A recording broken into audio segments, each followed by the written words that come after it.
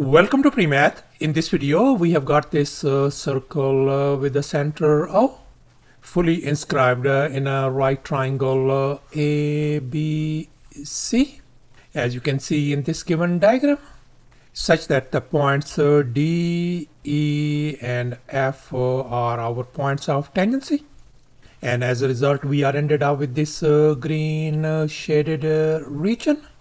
And moreover, this horizontal segment FC length is 9 units, whereas this vertical segment AE length is 6 units. And now our task is to calculate the area of this green shaded region. Please don't forget to give a thumbs up and subscribe. And please keep in mind that this figure may not be 100% true to the scale. Let's go ahead and get started, and here's our very first step. We are going to calculate the radius of this circle. Let's label the radius as lowercase r, and now we are going to find the value of radius r. So therefore I'm going to connect this center O with these 2 points E and F, as you can see in this next step. And now let's make an observation. We can see that this OE is the radius of this circle. I'm going to label this one as lowercase r, and likewise this OF is radius as well. So I'm going to label that one lowercase r as well. And now let's recall the circle theorem. According to this theorem, the angle between the radius and the tangent line will always be exactly 90 degrees. So no wonder this angle has got to be a 90 degrees angle, and likewise this is a 90 degree angle as well, since these are our radii and these are our tangent lines. And as a result, we are ended up with this square EBFO. And now we can see that this segment BF length equal to this segment EO length. This is lowercase r. So therefore this is going to be lowercase r as well. And likewise this segment EB is going to be equal to this segment OF, which is lowercase r. So therefore this is going to be lowercase r as well. So therefore this whole segment BC length is going to be lowercase r plus 9. So therefore we can write lowercase r plus 9. And likewise this side AB length is going to be lowercase r plus 6. So therefore this side length turns out to be lowercase r plus 6. And now let's recall the two tangents theorem. According to this theorem, if two tangent segments are drawn to one circle from the same external point, then they are congruent, as you can see in this given diagram. And here we can see our external point is O, and the points A and B are our points of tangency. Then this segment AO is going to be equal to this segment BO. And we are going to apply this two tangent theorem on this given problem. So therefore we can see that this segment AD is equal to this segment AE. This segment is 6, so therefore AD segment has got to be 6 as well.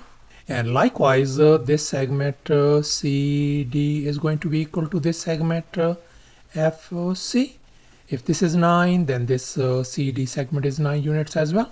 So therefore this whole hypotenuse AC side length is going to be 6 plus 9 is going to make it 15 units. And now we are going to focus on this right triangle ABC.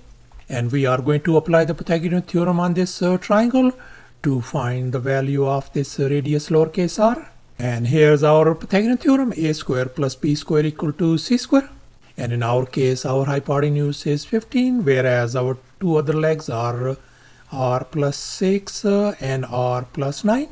Let's go ahead and fill in the blanks in this Pythagorean formula. So we got r plus 6 square plus likewise r plus 9 square equals to 15 square. And now let's recall this famous identity: a plus b whole square could be written as a square plus 2 times ab plus b square. And we are going to apply this identity on these two binomials on the left hand side of this equation.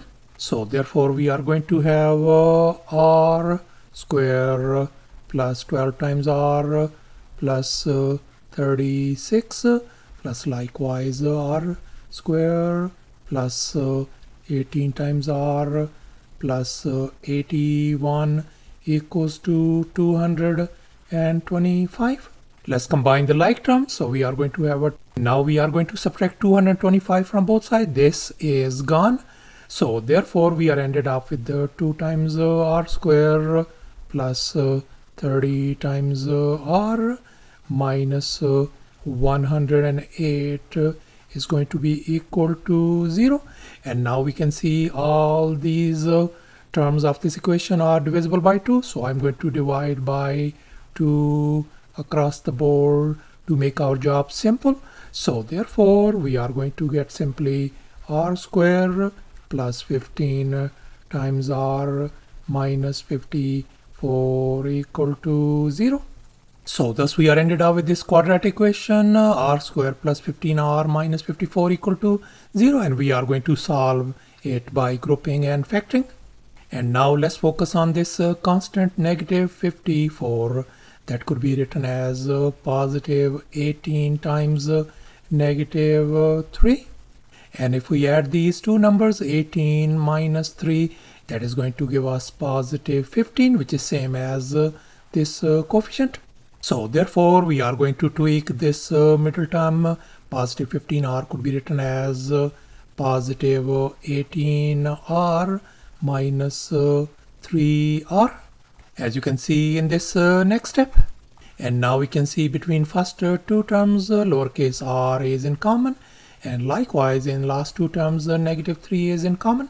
So therefore we could write r times r plus 18, and here minus 3 outside, r plus 18 equal to 0. And now we can see r plus 18 and r plus 18, they are in common. So therefore we could write r minus 3 times r plus 18 equal to 0. And now we can separate them. For this first equation, lowercase r radius is going to be equal to positive 3. For this second equation, lowercase r radius is going to be negative 18. And now we can see r has a negative value that is not feasible. So therefore we are going to reject this negative value of r, and we are going to accept this positive value of r as 3. So thus our radius lowercase r value turns out to be 3 units. And now since we are interested in calculating the area of this green shaded region, and now let's make an observation. We can see the green shaded region area is going to be equal to the square EBFO area minus the quarter circle area. And here we can see this is our square EBFO area, and then minus this quarter circle area. So therefore now our task is to calculate the area of this square EBFO, and likewise we are going to calculate the area of this quarter circle as well.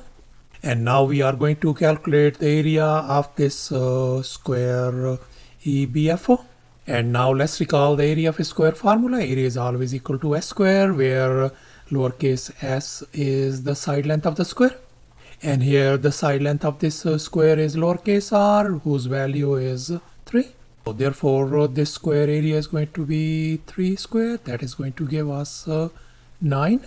And finally now we are going to calculate the area of this quarter circle as well.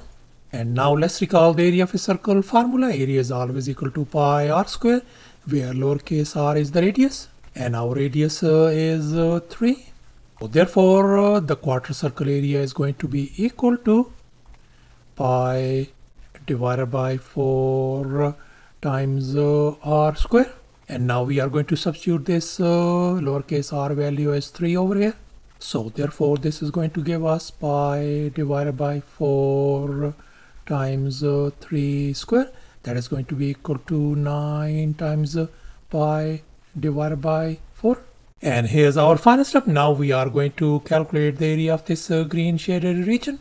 And we already figured out our square area and the quarter circle area as well. Let's go ahead and fill in the blanks in this equation. So we got 9 minus 9 pi divided by 4 square units. So thus the green shaded region area turns out to be 9 minus 9 pi divided by 4 square units. And that's going to be approximately equal to 1.93 square units as well. Thanks for watching, and please don't forget to subscribe to my channel for more exciting videos. Bye.